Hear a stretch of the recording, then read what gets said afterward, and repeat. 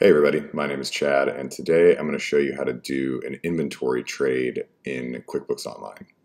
This is useful if you have any kind of business that does trades with other businesses or with end clients. And I used to do this by basically selling inventory to the other business or client for $0 and then receiving an invoice from them for $0. But it kind of gets a little bit messy when you try to see how much actual profit you made on an item or what your cost basis would be. So I'm going to show you the proper way to do it. We're going to start by, let's take an invoice. This will load. So let's just make an invoice to John Doe. Add him as this. And since we're going to be doing an inventory-based item, I'll add, let's say, a lawnmower.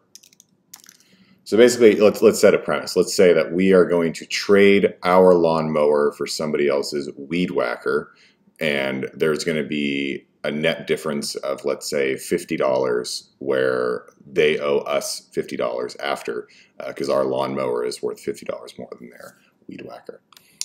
So let's go 0, effective today, inventory assets, fine.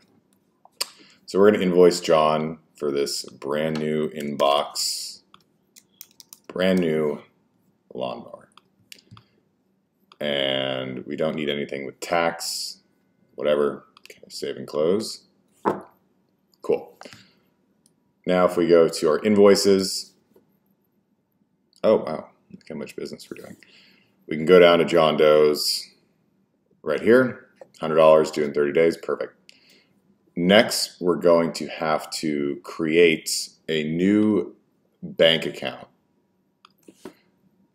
So basically, the way I'll explain it right now, we have, let's say, our checking account, savings account, and this would be our credit card. We're going to create another cash on hand account called the barter or trade bank. I call it the trade bank. And this is basically going to be where the value is exchanged in these kinds of transactions. So when we receive our $50 weed whacker on trade, we deposit $50 into the trade bank and then use that $50 towards the bill that we're going to create for the weed whacker that we bought from the other client, which will be named shortly. So let's go to chart of accounts. See your chart of accounts, and we're going to create a new account. The account type is going to be a bank account, cash on hand, and we can just call this the trade bank. Save and close. Now if we go to the trade bank and click on it, it should have no transactions in the register, and there should be no opening balance. Now if we go to invoices, actually first let's create a bill from Bob's. No, that's not realistic. Let's do Hicks Hardware. Okay, Hicks Hardware it is. So we're going to add our weed whacker. It's going to be an inventory item. This is category is usually it's a different set from item. Items are inventory based items. So let's go here. Inventory weed. Is it WH or WA? I'm just going to go WA because it's a trademarked name. There we go. 0 as of date today is fine. There we go. And we bought this for $50, and you would attach your invoice or whatever PDF you want to the bottom there. So let's save and close that. Now we'll go to our invoices, and this is where we're going to receive the $50 trade and then use that $50 to pay it off.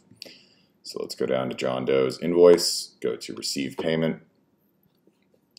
Now we're going to receive $50, which is the weed whacker, sorry. And for this note, we can put weed whacker received on trade. And then we're going to deposit, this is the key part, this is the most important part here, is deposit to the trade bank. Many times I've chosen to deposit it to the checking account, and then it messes up everything. Make sure you do deposit to trade bank. And also the next time you do a receive payment, I believe QuickBooks Online will default to the previous entry, so it will default to going to the trade bank. Make sure you change it back. Otherwise, if you're logging a receipt payment that was deposited to your checking account as like a wire or check, it's going to go into your trade bank and it'll mess everything up. So just note to change that back on your next one.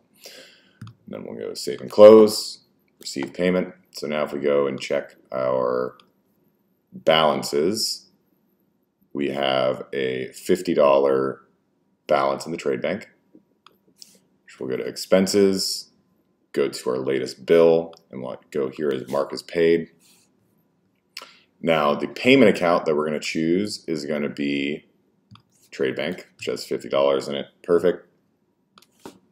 Save and close. This bill now shows as paid, so now we own this weed whacker outright.